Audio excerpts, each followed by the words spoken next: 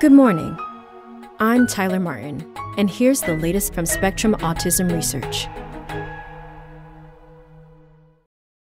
How an Understudied Trait Has Skewed Autism Studies for Decades by Laura Dotaro. About 15 years ago, psychologist Jeff Bird began to question a long-held tenet in autism research, the idea that all autistic people struggle with empathy. For Bird, it just didn't make sense. In his experience, both autistic and non-autistic people vary widely in their ability to sense or feel another person's emotions, the scientific definition of empathy. And yet there was a body of research suggesting that autistic people are frequently unable to intuit what another person feels. Two of Bird's colleagues proposed a solution to the riddle. What if, instead of lacking empathy, some autistic people can't recognize their own emotions, a little-known trait called alexithymia? Wouldn't that impair their ability to share someone else's? Bird was skeptical, but joined them on a research project, the results of which, published in 2010, shocked him. Among both autistic and non-autistic men, those with weaker brain responses to images of another person in pain had higher levels of alexithymia. After adjusting for alexithymia, which was not routinely done, the empathetic brain responses in the two groups showed no differences at all. I instantly thought, wow, and realized that this alexithymia hypothesis had the potential to be incredibly significant in autism, says Bird, professor of cognitive neuroscience at the University of Oxford in the United Kingdom. The alexithymia hypothesis, if correct, may not only explain the broad range of emotion processing difficulties autistic people appear to have, including sometimes none. It could also shake up how autism is screened for, diagnosed, treated, and even defined. It's quite a novel concept, says Stephen Edwards, senior lecturer in psychology at Federation University Australia in Ballarat, who is developing a therapy to lessen alexithymia traits. And it comes with an important corollary. Any research into emotion processing in autistic people needs to measure and control for alexithymia, as is done with intelligence quotients, Bird and others say. Otherwise, alexithymia, which occurs in about half of autistic people compared with 5% of neurotypical people, could be a major confounding factor in many autism studies. Despite alexithymia's prevalence among autistic people, it may be unfamiliar to many autism researchers, Bird says. But a slew of new tools are poised to help them measure the trait more routinely, potentially reshaping emotion research in the process. Teams that have already heeded the call are discovering that accounting for alexithymia makes some apparent emotion processing differences between autistic and non-autistic people disappear. Testing a hypothesis. Two psychiatrists coined the term alexithymia in 1972, creating a mashup of Greek words meaning lack of words for emotions. Today it's defined by three characteristics: difficulty identifying and describing your own feelings, and, although most research focuses on the former, a thinking pattern that emphasizes the external world over an internal one. Alexithymia can affect all elements of emotion processing, including recognizing facial expressions and other people's emotions, and even emotional responses to music.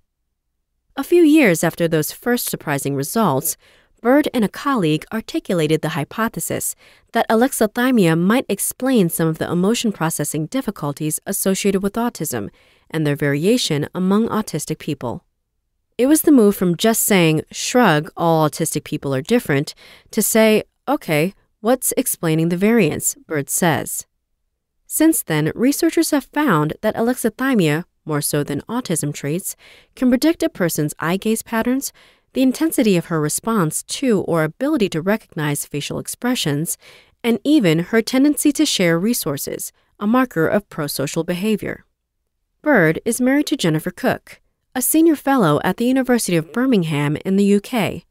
The two keep separate research lives, they say, but when Cook set up her own lab 3 years ago, measuring alexithymia became a founding principle. Accounting for alexithymia is one of those things we just do in our studies now, she says. Cook's work has lent support for Bird's theory. In a study published earlier this year, She and her colleagues asked 60 alexithymia-matched autistic and non-autistic adults to look at a series of dots animated to look like moving faces and rate them as angry, happy, or sad. The two groups were equally adept at recognizing most emotions, the team found. Of note, autistic people struggled more than their non-autistic peers with recognizing anger, suggesting that something about that emotion is different for people with autism. Alexithymia is really responsible for lots of the difficulties autistic individuals have with emotion recognition, says Connor Keating, a graduate student in Cook's lab at the University of Birmingham in the UK, who worked on the animation study and is dedicating his doctoral work to testing the alexithymia hypothesis. And maybe that can explain loads of the difficulties that we have in the literature before we knew about alexithymia. Measuring up.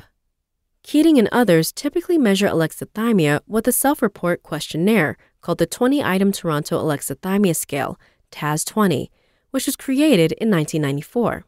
Among non-autistic people, the higher the score, the more difficulty someone has recognizing their own emotions. Among autistic people, though, it's not so straightforward.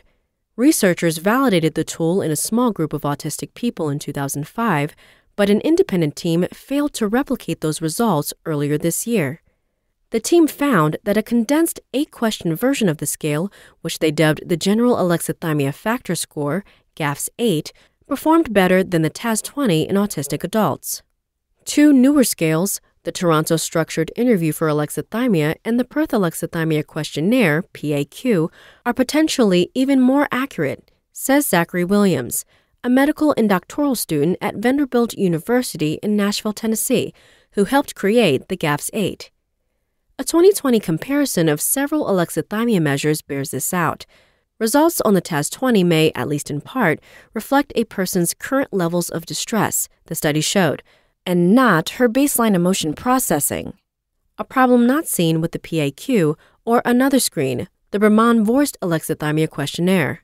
Regardless, researchers need to parse how different measures affect the results, says Williams, who is autistic himself.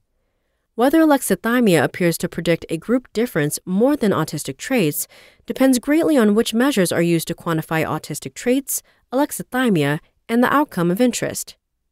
All of these measures rely exclusively on self-reports, a method that can be unreliable. So some researchers are working on creating more objective tools based on physiological responses.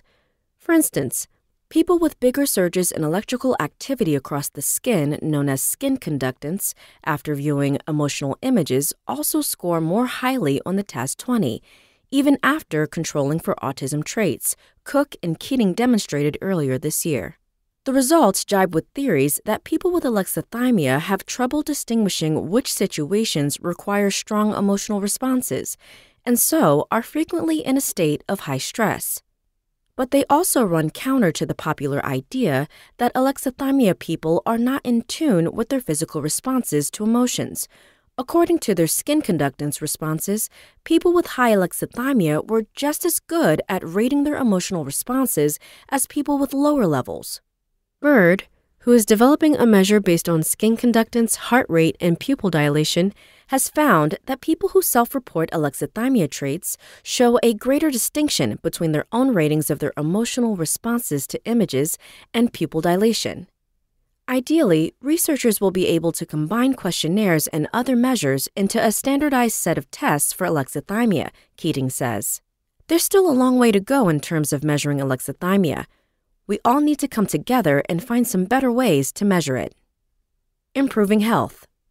Even with better tools to measure alexithymia, researchers face a challenge recruiting autistic and non-autistic people who are matched on that trait. Still, the effort is worth it, proponents of the alexithymia hypothesis say.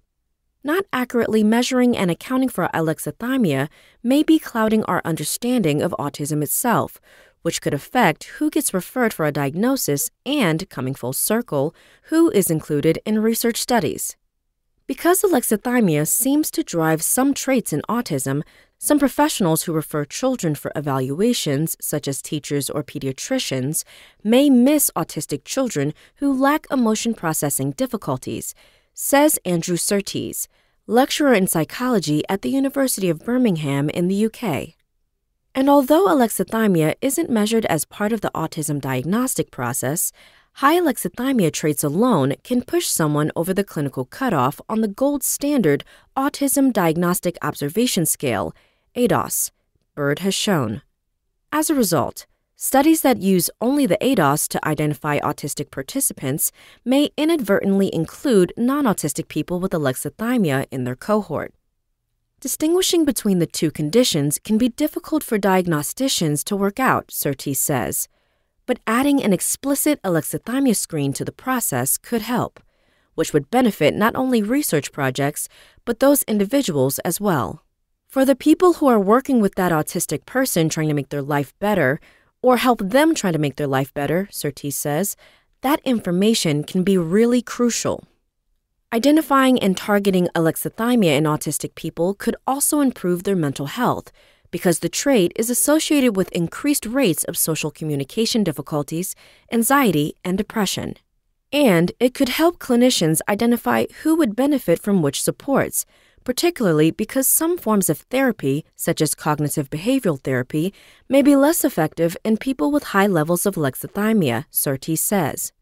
Edwards is launching a study to assess whether a mimicry task can increase emotion recognition ability and thereby ease distress in people with alexithymia and autism.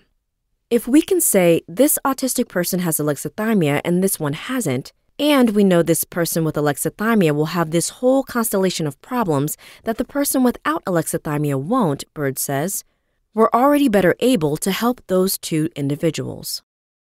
That's all for today. Check back on Monday for more content from Spectrum Autism Research, or go to spectrumnews.org.